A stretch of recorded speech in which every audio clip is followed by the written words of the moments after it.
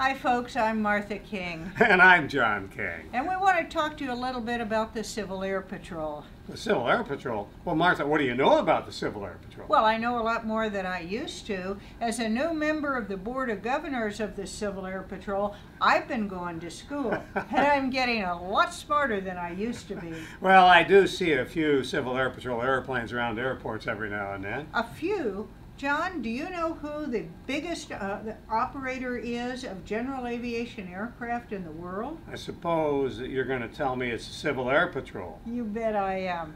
The Civil Air Patrol operates 560 piston aircraft, and that is a huge fleet.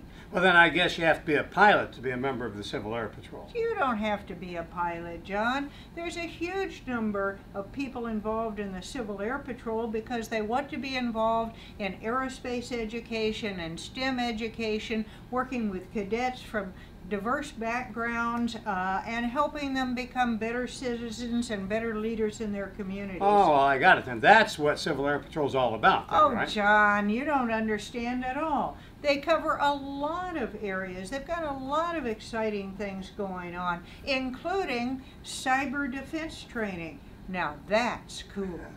Well, Civil Air Patrol has been around for a long time, and they're associated with the Air Force. Have I got that right? They are associated with the Air Force, and they are part of the Air Force's total force, and they're a great way to help get started on a career in the military. Well, Martha, thanks to you, I am learning more about the Civil Air Patrol, so I guess I'm going to have to check it out.